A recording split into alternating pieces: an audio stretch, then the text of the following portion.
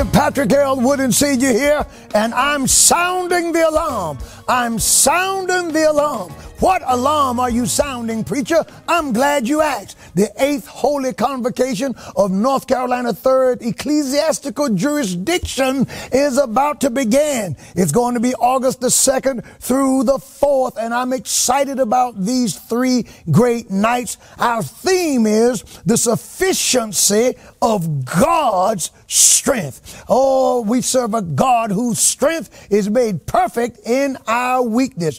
I'm not sufficient in and of myself, my friends, and you are not of yourself, but our sufficiency is of God. And I tell you, the God of the Bible is going to keep us strong and moving forward in the things of God. I have some powerful preachers who are going to be ministering the word of the Lord on Wednesday night. My own classmate, Bishop Don Shelby, from Southwest Michigan, the 5th jurisdiction, he is going to be ministering the word of the Lord here. But before him, on Wednesday during the day session, you know, prayer starts at 9:30, but during the day session, our own, the Elder William Cooper, my superintendent, will be preaching the day session on Wednesday, and I'm asking everyone to be in place on Wednesday. Listen, we only have 3 nights. 3 days and 3 nights. If you miss 1 day, you've missed a third of the meeting. You miss 2 days, you missed 2/3 of the meeting. You miss 3 days, you've missed the whole meeting. Why only 3 days? Because I believe that pastors need to have time to pastor their churches. So we're going to set aside 3 days for our 8th Holy Convocation, and God is going to bless us real good.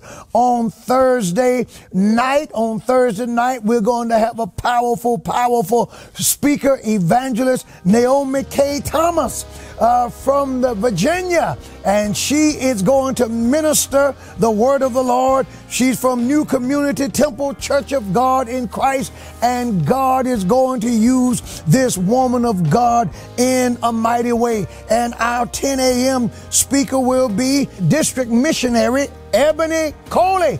And we're excited about hearing from District Missionary Coley. And of course, on Thursday, we're going to honor our supervisor, the one and only Supervisor Beverly Dejournay. What a mighty woman of God she is. It's going to be a powerful service on Thursday morning at 10 a.m. Acts 6:3, men's of honest report, filled with the Holy Ghost and with wisdom, will take place. Look at this. Take down so God can stand up. And Elder Anthony Wilson is the president of our men's department. He's the chairman, and we're going to meet at 10, and it's going to be an awesome time on Thursday morning with the men. I'll be doing a Q&A, getting a chance to sit and talk with the brothers, and I'm so excited about that. And on Thursday evening at 6 p.m., we're going to have our pastors and elders council meeting, and our chairman, Superintendent William H. Cooper II will be in charge. And we're looking for all of the elders, all of the pastors to be in place during our council session. And on Friday, yours truly will be preaching on Friday night, but Friday morning during our day session, our very own Chief of Staff, Superintendent Tommy Eugene Quick, will be delivering the Friday morning message. And after the morning service, our very own First Assistant, the mighty Stone, Superintendent Christopher Stone, will be our speaker at our luncheon. And God is going to bless us. Listen to the theme of the luncheon: strength, waxing valiant in fight.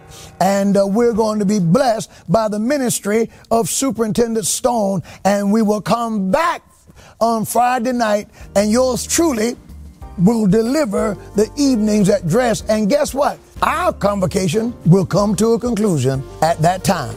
3 days. I'm sounding the alarm.